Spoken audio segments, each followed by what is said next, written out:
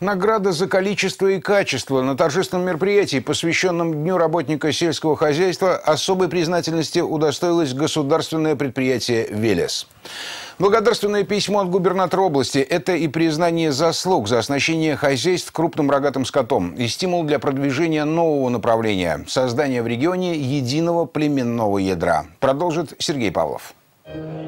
Среди сотен гостей главного аграрного праздника вряд ли найдется тот, кто не знал бы о Велесе. Предприятие, созданное 4 года назад, стало якорным проектом для вывода областного животноводства из критической ситуации после 2 засух. 11 тысяч голов маточного стада, а вместе с приплодом так и вовсе 23 тысячи голов крупного рогатого скота. Вот тот рубеж, который достигли аграрии благодаря поставкам Велеса.